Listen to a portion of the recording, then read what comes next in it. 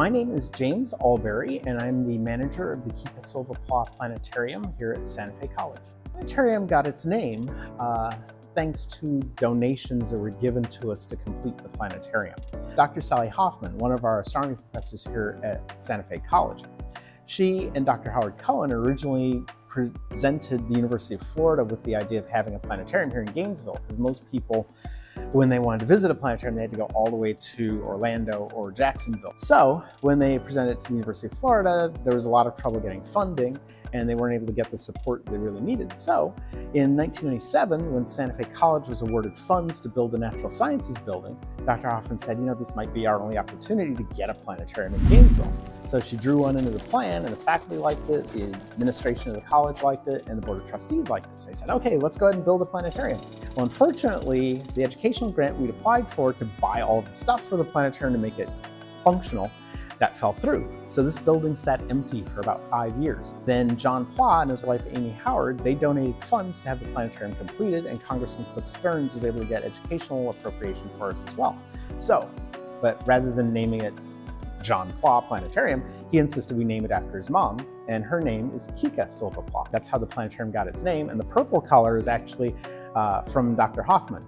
Her favorite color was purple, so she ordered purple carpeting and purple upholstery, and I wear a purple shirt in Sally's memory. We have a variety of shows for various topics, so we can talk about not only astronomy and the night sky, we also have other full dome sciencey shows that don't use this projector, but they use our other projector, and we can see programs that are produced by other planetariums, such as We Are Stars. We can also see programs about ancient cultures like Tales of the Maya Skies, which talk about Maya art, history, and astronomy, and how they used their knowledge of the stars to help strengthen their culture. Whenever there's an eclipse, we have a special show called Eclipse where we talk about the moon and various formation models of the moon.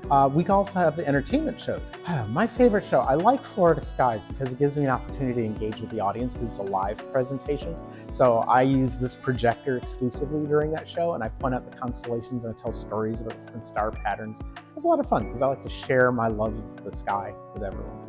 I used to co-host the TV show Stargazers on PBS. Dean Regas and I, we were asked to be guest hosts of the show, and we hosted the show together for 9 years. I started my own YouTube channel where I do basically the same thing. It's called The Sky Above Us. Yep, yeah, I've been blessed to have resources to be able to do something like this, because 20 years ago, we couldn't have done anything like that. What makes me passionate about it? I think when I was about 13 years old, well, my dad and I, we used to watch Star Trek and stuff like that all the time. They would take me to the planetarium, and I always was fascinated by space and how big everything is. And they had a show called Child of the Universe, and it was so inspiring to me because it not only talked about the solar system and the universe, but it made me think about it made us think about our place in the universe. I went to the person who was operating the machine at that planetarium and I asked, how do you get to do what you do for a living? And during our conversation, he eventually invited me to be an apprentice. I turned 15, they offered me a position to be a console operator on the weekends. So I did that for about 7 years, and I came to UF, and I changed my major from aerospace engineering to astronomy and physics so that I could ultimately direct a planetarium. And in 2009, on October 15th, 15 years ago, I started working as the director here.